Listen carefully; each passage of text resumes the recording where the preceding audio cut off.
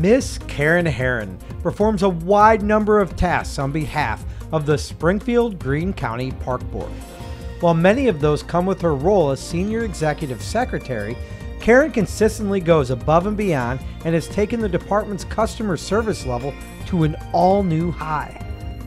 Now in her 11th year with the Park Board, Karen consistently works to impress both internal and external customers alike with her responsiveness, kindness, and willingness to problem solve on their behalf.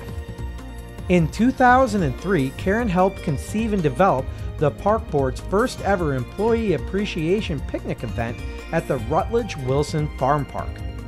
The burden of that event fell directly to Karen, as virtually all park staff are given off for the event in order to show appreciation for all that they do throughout the year.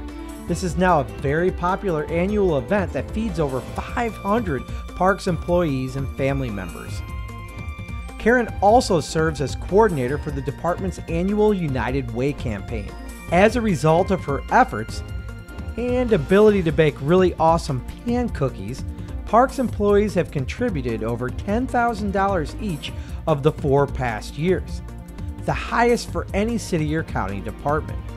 In 2016, Parks employee giving hit an all-time record of over $14,000. The Springfield-Greene County Park Board recently went through a successful accreditation process through the Committee for Accreditation of Parks and Recreation Agencies.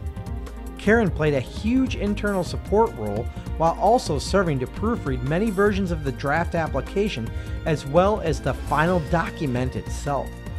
Karen also works to coordinate the numerous charitable donation requests from community groups and organizations, serves to coordinate all MPRA and NRPA responsibilities for the department, and most recently served to help proofread and review the Park Board's successful application for CAPRA agency accreditation.